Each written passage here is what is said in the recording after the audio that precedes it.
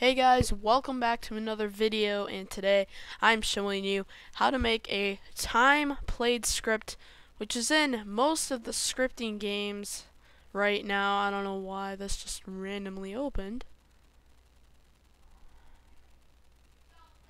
Must have tested something. Yeah, test key I think I pressed or something there.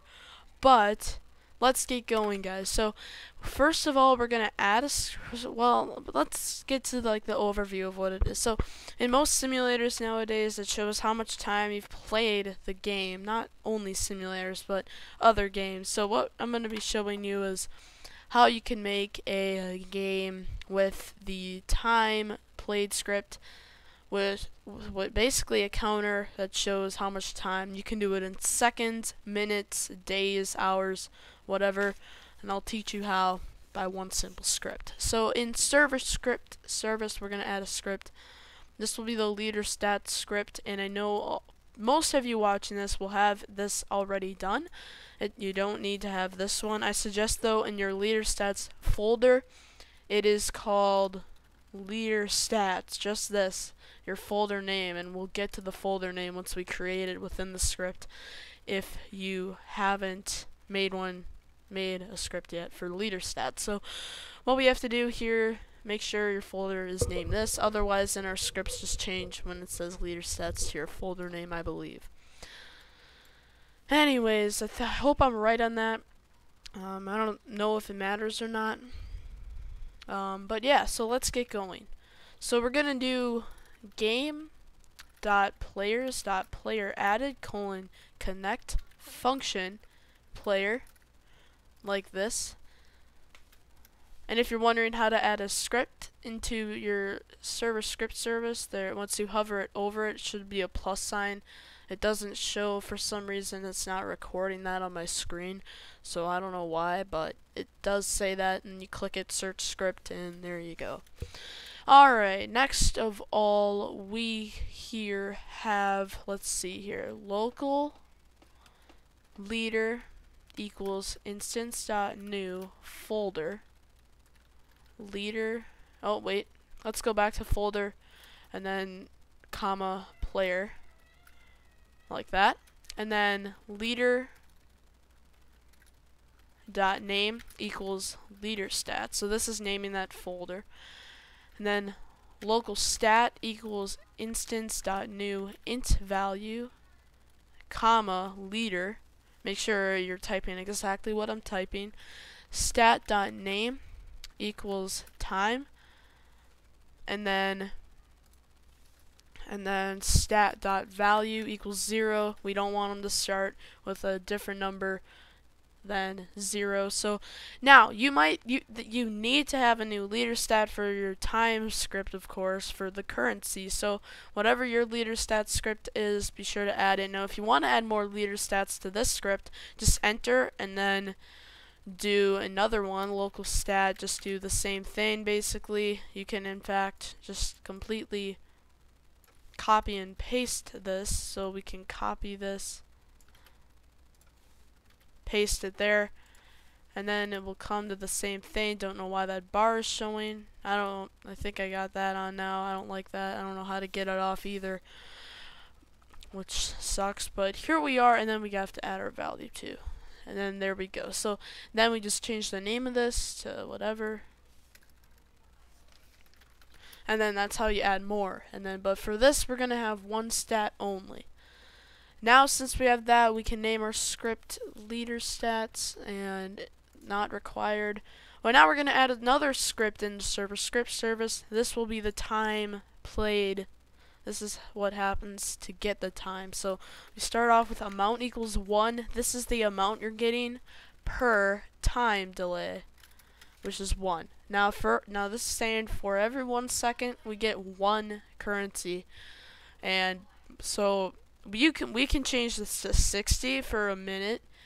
We can change it to 3,600 for an hour. We can change it to 86,400 for a day, and then you can just keep going. So, but for seconds, I'm just gonna do 1. If you want minutes again, just do 60. Depends what you want. So time delay, I'm just gonna do for seconds. Time delay equals 1, then enter, and then currency name equals time. So this is the name of our currency that we made on our script. And then enter while true do wait time delay, so this is waiting for the time delay, and then for I comma v in pairs parentheses game.Players (GetPlayers) do. Make sure you have these other parentheses here and make sure there's a space by do. Then enter, and then if v FindFirstChild parentheses leaderstats, this is getting our folder, and v then. This is all space here as well. And then enter v.leaderstats, and then these brackets right here, currencyname dot, and then exit out of, let's see, okay, exit out of the currencyname bracket, and then after the bracket .Value equals v.leaderstats brackets currencyname .Value plus amount, like that, guys. So this is basically just repeating this, then giving the amount afterwards.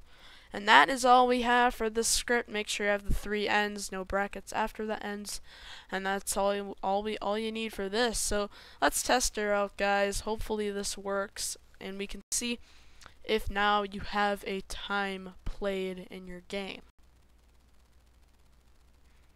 So hopefully once we join in, it'll start ticking off the seconds. It even starts ticking off when you're loading, because that's still playing. 9, 10, every second it's giving us a value. And this can work for cash too, guys. If you got cash, yeah, then you can just do it for that as well. Now you might be like, oh, should be in a local script for, so it does your amount. But I believe I've tested it out, and I think that's why I don't think you need one for this. But if we do put it inside a local script, you can't add that in the server script service, so we just bring in a local script, move it there, and then if we just put this into this, I wonder if it will still work. If it does, then I think we should just do it in a local script. Not sure though. No, it does not work. I'm not an expert, guys, with scripts like this and stuff. It's probably something we have to modify. But yeah, if you want the seconds to 60 and all that, then be sure to change this to 60 and it will work for every second. But now let's go to Starter GUI and add a Screen GUI into there using that plus thing I told you about.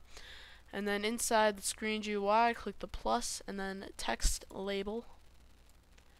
Here will be our label for the time played bar. We're just going to name time played, or we'll just put seconds.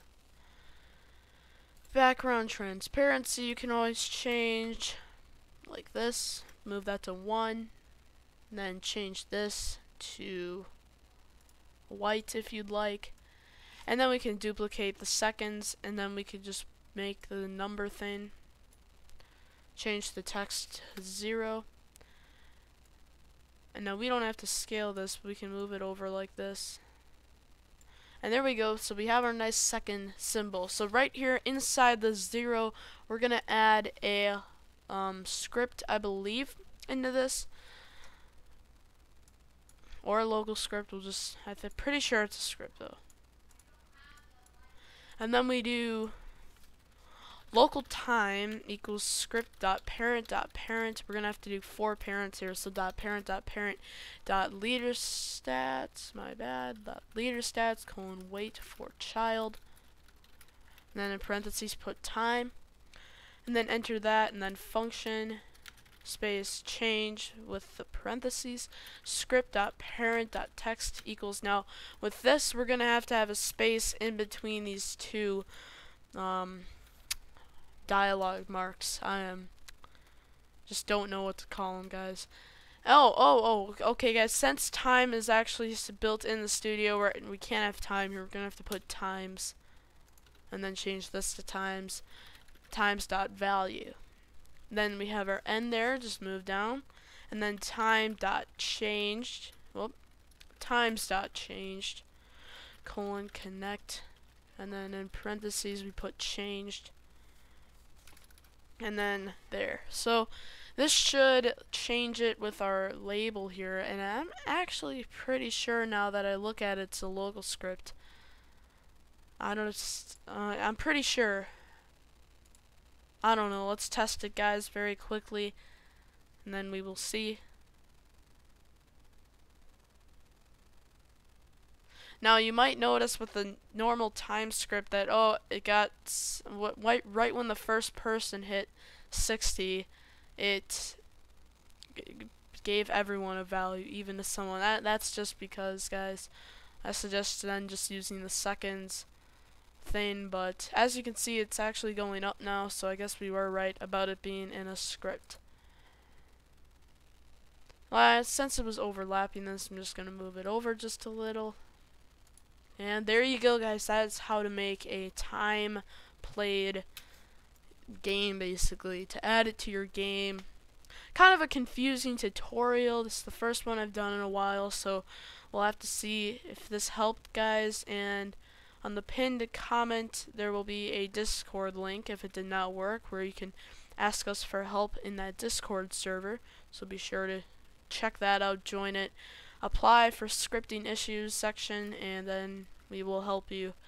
So yeah, see you guys next time. Like and subscribe. Goodbye.